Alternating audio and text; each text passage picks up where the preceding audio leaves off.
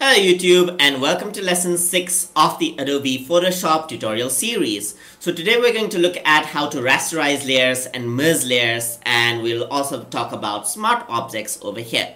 So over here inside of Photoshop we actually have smart objects as well in layer. So we already talked about layers in previous lessons, so let me just create a layer over here and then drag this out.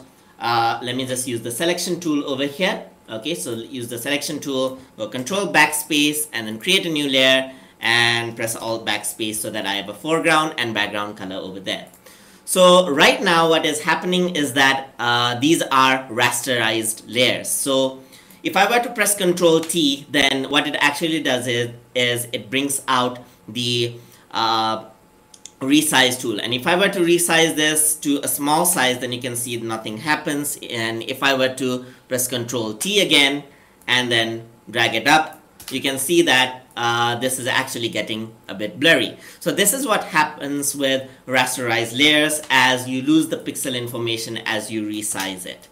So however, if you are done with the work and if you want to save some space, then you can even merge the layers. So you can just shift select 2 layers or 3 layers if you have more. So I can right click, duplicate the layer as well. So let me just right click on this and duplicate this, duplicate the layer, press OK. So I got duplicate layers right here, and I can shift select all of these and then shift select, right click.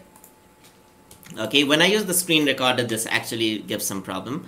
Right click and then shift select it all. So I just select the first part, select all of these and control right click and then merge layers. So if I were to do that, then what actually happens is that now this all acts as the same layer right there.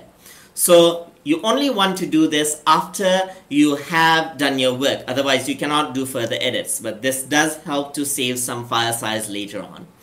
So now what I can also do is I can convert this into a smart object. So if I were to right click and go to convert to smart object, then this actually converts to smart object.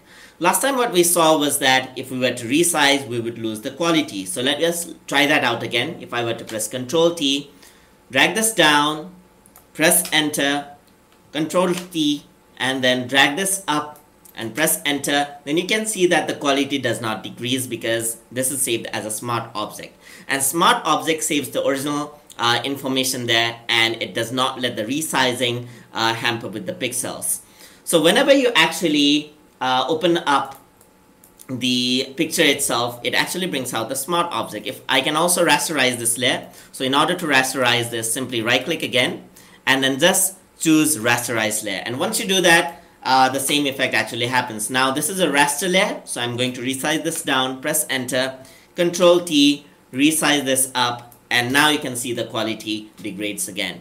So let me just delete that out. In order to delete a layer, just select the layer and press the dustbin icon right here and press yes. So that actually deletes the layer. Let me just place the picture again. So let me just place the picture. Okay, so it's loading. There's the picture that I have. So if I were to resize this and press enter, you might think that the quality is lost, but if I were to press T again and drag it out, you can see that the quality is preserved.